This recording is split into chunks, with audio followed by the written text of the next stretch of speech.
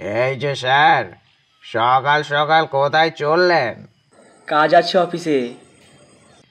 ও, তা তোর অফিসে সাতটায় খুলে যায় নাকি?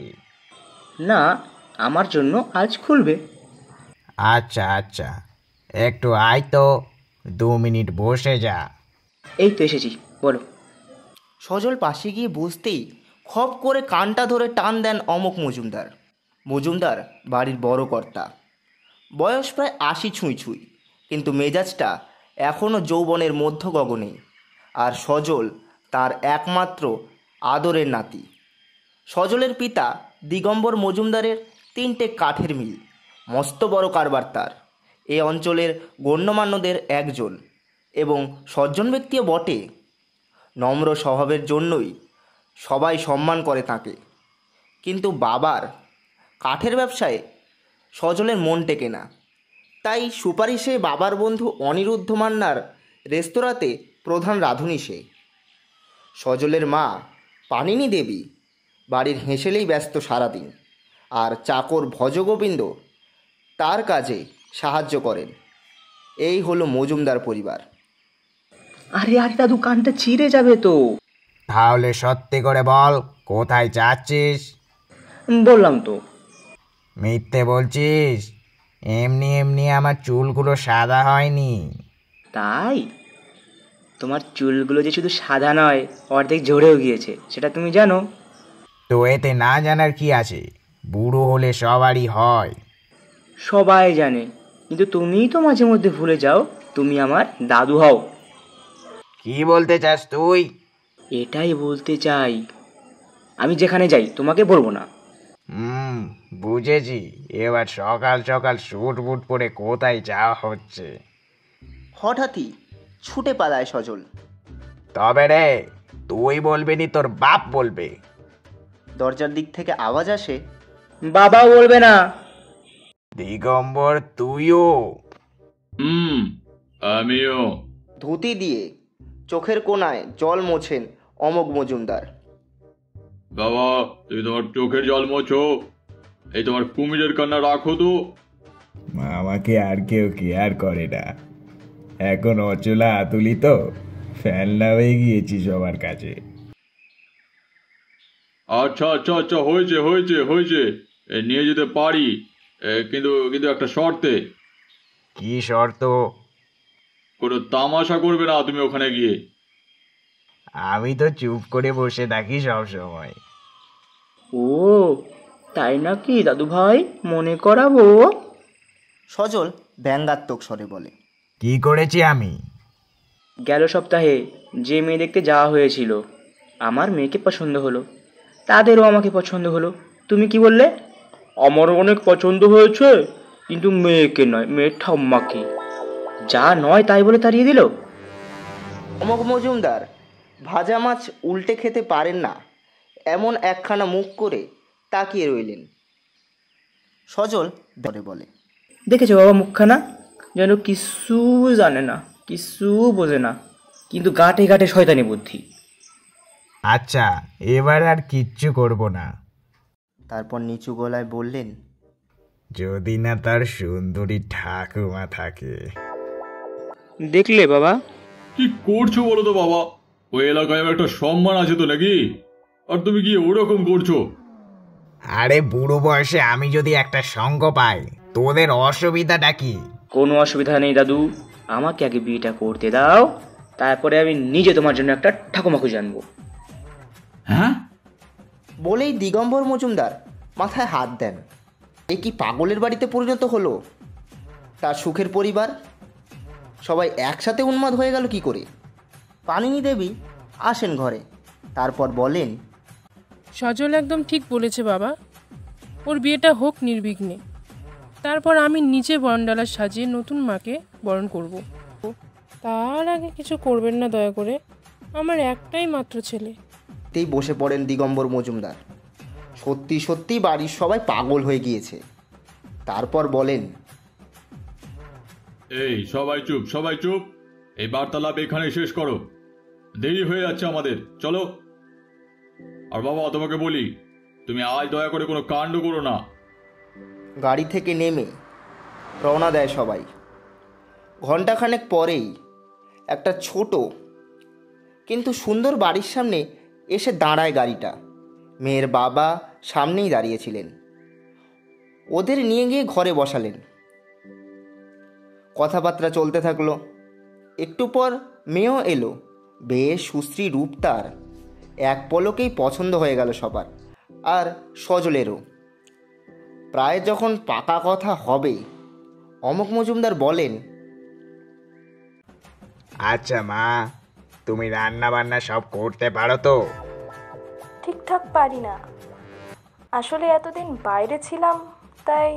তাহলে তো হবে না মা, রান্নাটা খুব দরকারি। বৌমা আর কতদিন করবে? মেয়ের বাবা বলে, শিখে নেবে তাড়াতাড়ি, আপনি চিন্তা করবেন না। তাহলে যখন শিখবে তখনই মেয়ে দেখাতে ডাকবেন। বলেই উঠে হন হন করে বেরিয়ে যান। তারপর হাঁক দেন, আরে চলে এসো সবাই, বসে রইলে কেন? চরম অপ্রস্তুতে পড়ে দিগম্বর মজুমদার মেয়ের বাবার কাছে মাপ চেয়ে গাড়িতে গিয়ে বসলেন। গাড়িতে কারও মুখে কোনো কথা নেই। বাড়িতে ঢুকেই বোমার মতো ফাটলেন দিগম্বর মজুমদার। এখানে কি অসুবিধাটা হচ্ছিল তোমার বাবা? আরে রান্না জানে না, বৌমার কত কষ্ট হয় তাই। আস্তে আস্তে শিখে ফেলতো। আরে মেয়েটার চলন দেখিসনি, শহরে সংসার করতে পারতো না। হ্যাঁ, তোমার তো সব দিব্য দৃষ্টি আছে না, আর কত জায়গায় আমাকে ছোট করবে বলো তো তুমি। আচ্ছা বাদ দে, আরো ভালো পাত্রী পেয়ে যাব। সজল, তুমি সত্যি করে বলো, কেন এমন করলে আজ? আরে বাড়িতে সুন্দর মেয়েও নেই। দিগম্বর মজুমদার বললেন, আমাদের শুধু পাত্রী সুন্দর কিনা সেটা নিয়ে কথা, অন্যকে সুন্দর কিনা সেটা নিয়ে কি হবে? দাঁড়াও দাঁড়াও বাবা, বুঝেছি এবার আজ কেন এমন করেছে। কেন করেছে? মেয়ের ঠাকুমা বা দিদা কেউ ছিল না ওখানে, নিজের জন্য পাত্রী না পেয়ে আমার বিয়েটা ভেস্তে দিল। ও সত্যি? তুমি তুমি এই জন্য করেছো? কিন্তু শুধু আমার জন্য না, যে বাড়িতে দাদু ঠাকুমা নেই তার ঠিক মতো বয়স্কদের কদর করতে জানে না। আমার কথা ছাড়, আজ আমি আছি কাল নেই, কিন্তু কাল তুই বৌমা যখন বুড়ো হবি তোদের দেখবে না, তাই না করলাম। দাদু এবার খান তো দাও দয়া করে, এ জন্মে আমার বিয়ে হলে হয়। বসে থাকেন অমক মজুমদার। সবাই চলে যায় যে যার রুমে। মনে মনে বলেন, এই শেষ বয়সে একটা সঙ্গী চাইছি, তাতেই এদের যেন গায়ে ফোসকা পড়ছে। এরপর আরও 5-6 বাড়িতে যাওয়া হলো। হয় মেয়ে পছন্দ হয় না, আর না হলে দাদু কিছু না কিছু খুঁত ধরে সব বাতিল করে দেয়। কালীঘাটে গিয়ে পুজো দেয় পানিনী দেবী, যেন তার ছেলের বিয়েটা হয়ে যায় শীঘ্রই। সন্ধ্যায় দিগম্বর মজুমদার বাড়ি ফিরে সবাইকে ডাকলেন বাবার ঘরে। সবাই এলে বললেন, আমার ছোটবেলার বন্ধু অখিলেশের একমাত্র মেয়ে এই সবে বিয়ে কমপ্লিট করেছে, খুবই ভালো সুশীলা মেয়ে। পরশুদিন ভাবছি দেখতে যাব, যদি পছন্দ হয় সজলের সঙ্গে তখনই আংটি বদল হবে। অখিলেশকেও বলেছি, সেও তাই চায়। আর বাবা, এবার তুমি ওখানে গিয়ে কিছু গড়বড় করো না কিন্তু। পানিনী দেবী একটা খোঁচা মারেন দিগম্বর মজুমদারকে। তারপর উনি বলেন, ও হ্যাঁ, আর একটা কথা, আমি অনেক ভাবলাম এই কদিন সজলের বিয়েটা হোক, তারপরই তোমার বিয়ের একটা বন্দোবস্ত করব আমি। সত্যি? লাফিয়ে ওঠেন অমক মজুমদার। হ্যাঁ বাবা, তুমি মানে সত্যি সজ্ঞানে বলছো তো যা বলছো? আঁতকে ওঠে সজল। হ্যাঁ রে, বাবার দিকটাও ভেবে দেখলাম, বাবার ভাবনায় তো কোনো ভুল নেই, ভুলটা আমারই, আমি বুঝতে এত দেরি করলাম। ছেলেকে জড়িয়ে ধরেন অমক মজুমদার। আর সজল হাসবে না কাঁদবে বুঝে উঠতে পারে না। ভাবে এটাকে বাড়ি না বলে জাদুঘর ঘোষণা করে দেওয়াই উচিত। চলে এলো যাওয়ার দিন। সকাল সকাল সবাই তৈরি। সময় দেখে নেন 9:05 বেরোবে দিগম্বর মজুমদার। সময় মতো গাড়ি চলতে শুরু করলো। ঘন্টা 2 যাওয়ার পর একটা ত্রিতল বাড়ির সামনে গাড়ি এসে দাঁড়ালো। অখিলেশবাবু বাড়ির ফটকের সামনেই দাঁড়িয়েছিলেন। দিগম্বরবাবু গাড়ি থেকে নেমে তাকে জড়িয়ে ধরলেন। তারপর সবাইকে বসালেন তিনি বসার ঘরে। কথাবার্তা চলতে থাকলো। বেশ কিছুক্ষণ পরে পাত্রের অপেক্ষার অবসান ঘটিয়ে এলো সুরভি। ঢাকায় জামদানি শাড়িতে তাকে কি অপরূপ লাগছে। গাল থেকে লাবণ্য ঠিকরে পড়ছে যেন। সজলের মনে হয় এ তো বাস্তব জীবনের সিন্ড্রেলা। চোখ ফেরাতে পারে না সে। এসব ভাবতে ভাবতে জুসের গ্লাস কখন আর হয়েছে বোঝেনি। কিছুটা জুস পড়ে যায়। দিগম্বরবাবুর ঠেলায় হুঁশ ফেরে। তারপর বলে, সরি খেয়াল করিনি। পাশ থেকে কেউ বলল, প্রথম দেখে খেয়ালে হারিয়ে গেলেন যে। একটু অপ্রস্তুতে পড়ে সজল। মুচকি হাসে সুরভি। সজল দেখে, আরে গালের টোলও পড়ে তো। হায় ভগবান, তার জন্য এত সুন্দর মানুষ বানিয়ে রেখেছিলেন, তাই এতদিন বিয়ে হয়নি তার। এটা ভাবতেই শটান তার চোখ যায় দাদুর দিকে।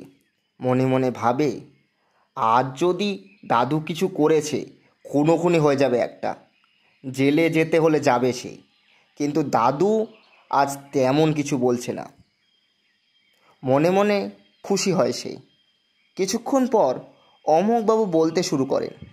প্রথম শব্দ শুনেই সজলের গলায় যেন খাবার আটকে গেল। তাহলে উঠি? মানে উঠবো কেন? এবার আংটি বদল করতে দাও ওদের। তোমরা ওখান থেকে ওঠো, ওদের মাঝখানে রাখো। ধরে প্রাণ এলো সজলের। শান্তির নিঃশ্বাস ফেলে সে। আংটি বদল হয়ে যায় ওদের। দিগম্বরবাবু বললেন, অখিলেশ, বলছি তাহলে কাল এসে বিয়ের দিনক্ষণ ঠিক করে যাবো। আজ তাহলে উঠি, বুঝলি? হুম, কাল দুপুরের খাবারটা এখানেই খেয়ে নিবি। আচ্ছা, বেশ। এবার থেকে তো যাওয়া আসা লেগেই থাকবে। বেরোতে যাবে, দাদু বলে, আমি একটু বাথরুমে যাব। আসুন কাকু, আমি নিয়ে যাচ্ছি। বলে অখিলেশ। আরে না, কোন দিকে বলো, আমি চলে যাব। এই যে, এই দিকে সোজা গিয়ে বাম দিকে। বসে পড়ল সবাই আবার। 10 মিনিট কেটে গেল। দিগম্বর মজুমদার বলে, এই সজল, তোর দাদু কোথায় গেল দেখ তো। তোমার সামনেই তো বাথরুমে গেল। সে তো গেল, এই তো 10 মিনিট তো হয়ে গেল। এত সময় কি লাগে তোর দাদুর? সেটাও ঠিক, দাঁড়াও দেখে আসি। পা বাড়াতে যাবে, দেখলো দাদু এসে গিয়েছে। আর বেশ খুশি খুশি লাগছে তাকে। সজল মনে মনে ভাবে, হয়তো অনেক জোরেই পেয়েছিল, এখন হালকা হয়ে হাসি খুশি হয়ে গিয়েছে।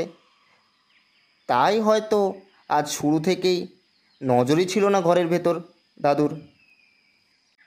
পরদিন সকালে বাজার যাবে বলে বেরিয়েছে। সজল দেখলো দাদু হেঁটে আসছে বাইরে থেকে। সজল বলল, কোথায় গিয়েছিলে? প্রাতঃভ্রমণ করতে। তোমার পেট খারাপ? কিছু শরীর খারাপ করছে কি দাদু? কেন? বিগত 2 বছর ধরে ডাক্তার কাকু, বাবা, আমি এতবার বলার পরেও তুমি এক পাও বাইরে বেরোনি। আজ হঠাৎ প্রাতঃভ্রমণে? সামনেই তোর বিয়ে, আমাকে স্মার্ট অ্যান্ড ফিট হতে হবে না? তোমাকে আর কে দেখবে? কেন ভুলে গেলি তোর বাবা কি বলেছে? তোর বিয়ের পর আমার পালা। হয়তো তোর বিয়েতেই কোনো ভালো পাত্রী পেয়ে গেলাম, তখন ইমপ্রেশনের একটা ব্যাপার থাকে তো। হায় রে ভগবান, কোথায় যাব আমি? রাখো তোমার ইমপ্রেশন। এতদিন যেমন ছাদে পায়চারি করতে, ওটাই করো। এই চপ, তোর বাবা আমাকে কখনো আদেশ দেয়নি, আর তুই তার ছেলে হয়ে আমাকে জ্ঞান দিচ্ছিস। আমি যা খুশি তাই করব। গঙ্গার ঘাট অবধি যাব কাল থেকে। করো করো, যা ইচ্ছে তাই করো, তারপরে একটা কেলেঙ্কারি হলে বুঝবে। বলেই বেরিয়ে যায় সজল। বিকেলে দিগম্বর মজুমদার ফিরেই ঘোষণা করে সামনের মাসের 3 তারিখেই বিয়ে হবে। ওটাই সব থেকে শুভ দিন কাছাকাছির মধ্যে। 2 বাড়িতেই তোড়জোড় শুরু হয়ে যায় বিয়ের। কয়েকদিন পর শপিংয়ে বের হয় 2 পরিবার। সুরভি আর সজল কয়েকবার দেখাও করে নিজেরা, বোঝার চেষ্টা করে একে অপরকে। খুশির আবহাওয়া চারিদিকে। বৌভাতের রান্নার দায়িত্ব সজল নিজে নিয়েছে। তার টিম আসবে রান্নার, যাতে কোনো খামতি না থাকে খাওয়ানোতে। খাবার মেনুও ঠিক সেই করেছে। অবশেষে আজ বিয়ের দিন। সকাল থেকে বাড়িতে লোকজন আসছে, গায়ে হলুদ, তারপর এখনকার ট্রেন্ড ফলো করে ফটো সেশনও চলতে থাকলো। লগ্ন রাত 8টায়, তাই 4:30তেই সব গাড়ি বেরোবে। হুকুম দিয়েছেন দিগম্বর মজুমদার। ছেলের বিয়েতে অতিথি আপ্যায়নে যাতে কোনো ত্রুটি না হয় সেদিকে সব সময় সজাগ তিনি। 7টা বাজতে 10 মিনিট বাকি। বরের গাড়ি এসে পৌঁছায় কনের বাড়ি। কিছুক্ষণ পরে বরযাত্রী ও দিগম্বর মজুমদার এসেই অখিলেশ বাবুকে জড়িয়ে ধরেন। আজ তাদের বন্ধুত্ব থেকে তারা পরিজন হতে যাচ্ছে। অখিলেশবাবু ও দারুণ আয়োজন করেছেন। একমাত্র মেয়ের বিয়ে বলে কথা। 8টা বাজতে যায়। পুরুত ঠাকুর বললেন, বরকনেকে নিয়ে আসুন। বর এসে গেল, কিন্তু কনের দেখা নেই। দিগম্বরবাবু বলে, কিরে অখিলেশ, মেয়ে কই? আরে তাড়াতাড়ি আন, লগ্ন যে বয়ে যায়। হ্যাঁ হ্যাঁ, আমি দেখছি। হ্যাঁ হ্যাঁ হ্যাঁ, তাড়াতাড়ি তাড়াতাড়ি কর। বেশ কিছুক্ষণ পর এসে দাঁড়ালেন অখিলেশবাবু। বললেন, মেয়ে নেই? দিগম্বরবাবু বলেন, মানে পালিয়ে গেছে? আর হাতে দিলেন একটা চিঠি।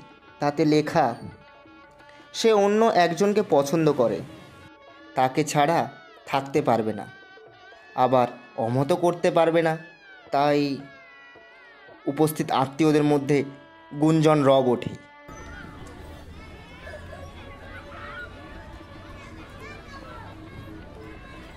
দিগম্বরবাবু বলেন সজলকে, এই গারল, এতদিন যে কথা বললি ঘুরলি কিছু বুঝিস নি? না, সেরকম কিছু ও বলেনি, আর মনেও হয়নি। তোর সাথে শূন্যের এত ভালো মিল কেন বলতো? মানে? শূন্যের সাথে যাকেই গুণ করা হোক সে শূন্যই হবে, তেমনি হয়েছিস তুই। তোর সাথে যাকেই যোগ বিয়োগ গুণ ভাগ যাই করি না কেন সবই শূন্য। ছাগল একদম, বলে কিনা বোঝেনি। সজল কিছু না বলে মাথা নত করে দাঁড়িয়ে থাকে। মাথায় হাত দিয়ে বসে পড়েন অখিলেশবাবু। দুজনকে থানায় মিসিং রিপোর্টের জন্য পাঠালেন। দিগম্বর মজুমদারের হাত ধরে ক্ষমা চাইলেন। তারপর বললেন, মণ্ডপ যখন সাজানো হয়েছে বিয়ে হবে। কেউ যদি বিয়ে করতে চায় তারা যেন সামনে এসে সবার সামনে বিয়ে দেবেন তাদের। কিছুক্ষণ পরেই সামনে এসে দাঁড়ায় একটা মেয়ে ও একটা ছেলে। অখিলেশবাবু বলেন, তুমি দয়া করে ঘোমটা সরাও মা, আর তুমিও পাগড়ি সরাও।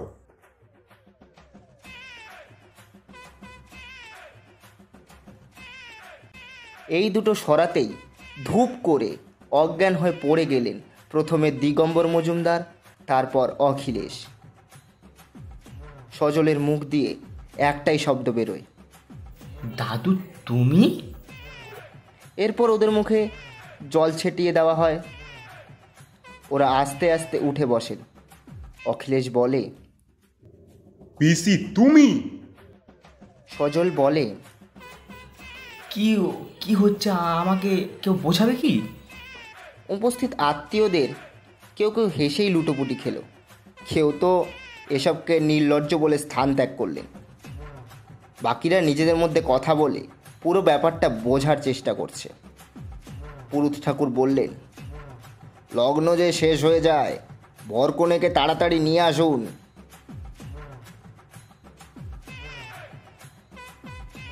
বিয়ে হচ্ছে বছর ৮০ বৃদ্ধ যুবক অমোক মজুমদার আর বছর ৭০-এর বৃদ্ধা যুবতী ভানুমতির। মালা বদল হলো, তারপর সিঁদুর দান। এখন ৭ পাকে ঘুরছেন তারা।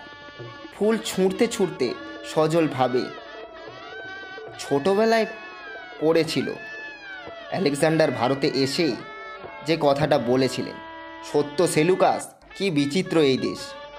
আজ সে হাড়ে হাড়ে বুঝতে কেন বলেছিলেন সে কথা। সে হাসবে না কাঁদবে বুঝে পায় না। বিয়ে শেষ হলে নবদম্পতিকে বসানো হয় সুসজ্জিত এক কক্ষে। দুই পরিবারের সবাই জড়ো হয়। প্রথমে কথা বলে সজল। হলো কি করে, মানে কখন, কিভাবে, কবে? যেদিন তোর জন্য এলাম ওই দিন রুমের দরজার বাইরে ওকে দেখি। কি অপূর্ব সুন্দর। জীবন সূর্য পশ্চিমে ঢলে পড়লেও এখনো উজ্জ্বলতা রয়েছে মুখশ্রীতে। তখনই ভেবে নি বিয়ে করলে একেই করব। তারপর বাথরুম যাওয়ার নামে ভেতরে গেলাম, সবাই তখন বাইরে। সেই সুযোগেই মনের কথা জানালাম, আরও হেসে চলে গেল ভিতরে। আমার নম্বরটাও দিয়ে দিই তখনই। এবার ভানুমতি বললেন, এরপর অখিলেশের ফোন থেকে ফোন করে দেখা করার কথা বললেন, কিন্তু দিবালোকে দেখা করলে লোকে কি বলবে এই নিয়ে আশঙ্কা প্রকাশ করলে উনি বলেন, কথার মাঝেই সজল বলে, ভোরে প্রাতভ্রমণের নামে বেরিয়ে দেখা করবে, তাই তো? ঘাড় নেড়ে সায় দেয় ভানুমতি দেবী। কিন্তু একটা কথা বলুন, গঙ্গার ঘাট তো এখান থেকে প্রায় আধ ঘন্টা গাড়িতে, আর আমার বাড়ি থেকে ১ ঘন্টারও একটু বেশি। যেতেন কিভাবে? ভানুমতি বলে, ওই পাড়ার মরের টোটোওয়ালা রতনকে বেশি পয়সা দিয়ে রাজি করিয়েছিলাম। আচ্ছা, আর এই যে মিস্টার অমোক মজুমদার, আমার পরম পূজ্য দাদু, আপনি কিভাবে যেতেন? মতিনকে বলে রেখেছিলাম দিয়ে আসতে, আর আসার সময় বাসে আসতাম। তারপরে ১ স্টপ আগে নেমে হেঁটে আসতাম, যাতে সন্দেহ না কেউ করে। সবার মাথা ভোঁ ভোঁ করছে। সিনেমার গল্পও তো হার মানবে এই গল্পের কাছে। দিগম্বর মজুমদার বললেন, এরকম যার বাবা আছে তার জীবনে শত্রুর কি দরকার? বাবা, শুধু তুমি পারো। অখিলেশবাবু বললেন, আর পিসি, তুমি এটা কি করলে? ভানুমতি দেবী বললেন, সেই কবেই বর মরেছে, তখন তোরাও ছোট। আমার তো একটা বাচ্চাও নেই যে তার মুখ চেয়ে বাঁচবো। ভাবলাম নিজের একটা পরিবার পাবো, বলতে পারবো এটা আমার সংসার। তাই। আমরা তোমার পরিবার ছিলাম না? কেন থাক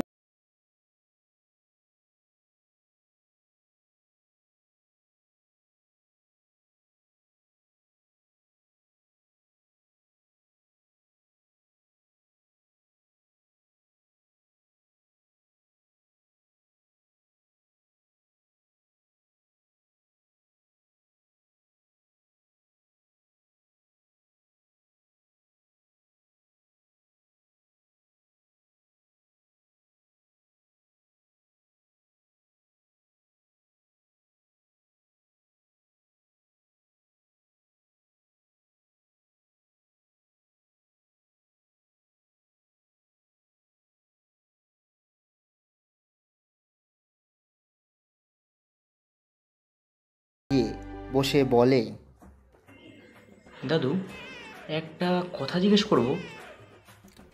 বল। দাদু, আমার কি বিয়ে হবে না?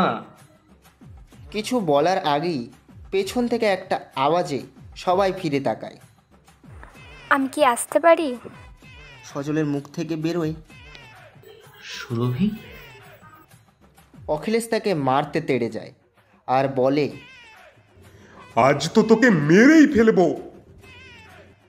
সবাই মিলে থামায় অখিলেশকে। সুরভি বলে। আরে আমার কথা তো শোনো আগে, তারপর না হয় মেরো। অখিলেশবাবু বলেন, বল তোর কি বলার আছে।